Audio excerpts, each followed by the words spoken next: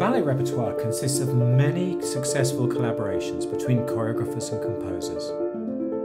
How do we ensure that these creative artists can continue working together successfully now and in the future? In the work session, we discussed the joys and challenges of this creative partnership with choreographers, composers, music directors, dancers, musicians, and dramaturges. It is clear that it's important to get together at the beginning of the creation process. It is crucial that you're on the same page early on. We have two worlds meeting, and it would be such a pity not to step into each other's world.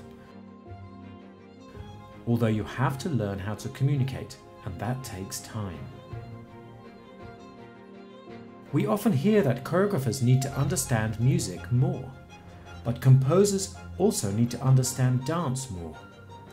Being in the dance studio, discovering a language you don't fully understand can be very inspiring.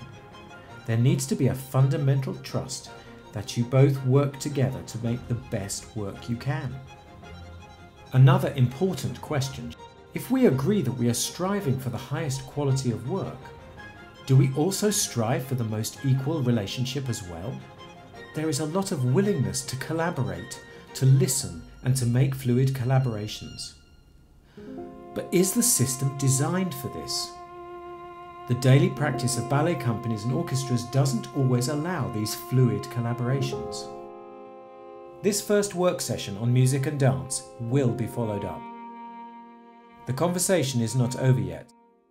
We have only just started.